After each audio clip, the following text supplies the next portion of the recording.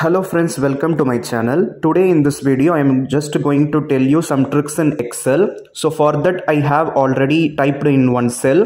So like this. So how to type like this? Normally when you are typing something, it will go to the next row. If you want to type multiple lines in a single cell, how to do that we will see now. Normally, if you're typing something in a particular cell, when you're putting enter, it will directly go to the next cell. Then again you can type something and after you're putting enter, then it will go to the next cell. So like that you can able to just complete as shown in the video. Okay, but here in this cell you can able to see A and then enter B and then enter C and enter D. So all multiple lines in a single cell. So how to do that we will see. Now I just deleted the typed one. Now we will see how to do. Okay, so you need to type something and after you completing, if you want to go to the next row within the same cell, you need to use alt enter. When you putting alt enter, then it will just go to the next row in the same cell. So like this we can able to do multiple lines in same cell in Excel. So just to make use of it, alt enter is the key for it. Okay, now we will see how to convert the single cell into columns. Okay, so for that also we have one tool. So for that you need to go to, so before going to the particular tool, you need to select the particular cell that you want to convert into column. So after that you can just go to data. So here in data tools we have one tool called convert to columns that you need to click. So after you will get this kind of dialog box. So in this we have two options. So I will continue with the first option as of now. I will go for next. So here you need to select particular tool other. So after selecting other, you need to unselect all other things. So then you can able to see the preview how it is coming. So once you confirm, so you can just proceed with the next. Then you can just finish. So now you can able to see how we converted a cell into column. So I am just going to repeat the same for the next two rows. Okay, so I'm just selecting particular cells. So I'm just going to convert those into columns. So as usual, what I did before, I'm just going to do again. So I'm just going to see the preview, then going to continue with the next finish. Once it complete, it will look like this. Then I'm just selecting the top corner and then just double clicking like this to get the auto fit row height.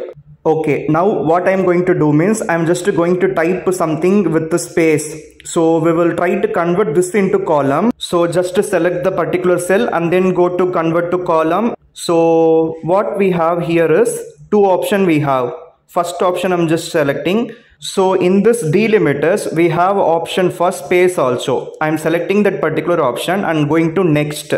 And here we have something called destination. And that also we can able to modify.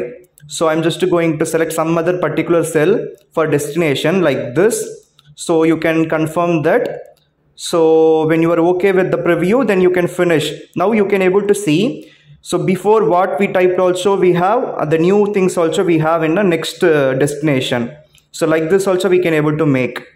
So I will just go for another example also. But now I will use comma. So like this, if you have space or comma or colon in between also, you can convert those into columns. So I'm just going with the delimited first option. So click next.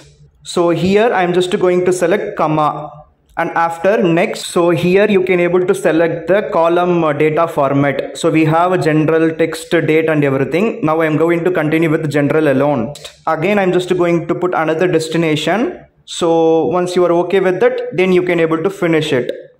So here we can able to see we are getting the output as per our destination. So again I'm just selecting the particular cell and again going for the same option. Now I am just going to continue with the fixed width option, the second option.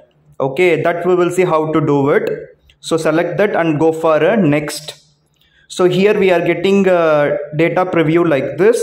So here we also getting some inputs to create a break line. Click at the desired position. So to delete a break line, double click on the line. So like that you can just click by yourself wherever you want a column. When you go for next, we are getting like this. Again you can select the destination if you want, then finish. Now we are getting this kind of output. So you can use two options. So first option is much better. So second option is not that much good.